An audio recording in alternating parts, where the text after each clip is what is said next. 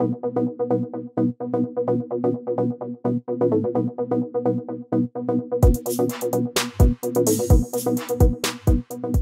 working for the office Franken Arkitekten, which is located in Frankfurt in Germany. It was founded in the year 1998, and we got lots of clients in Germany and as well in Asia and Russia.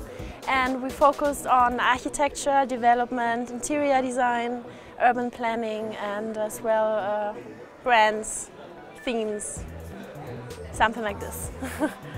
The project is called Kleine Rittergasse 11, which is located in Frankfurt as well. So we planned the whole demolition of an old existing building and planned an entirely new construction with a very special facade, which is called Zitterstrich in German, and in English Ditterlein. So it's a very unique facade in the world, and we planned as well the interior design.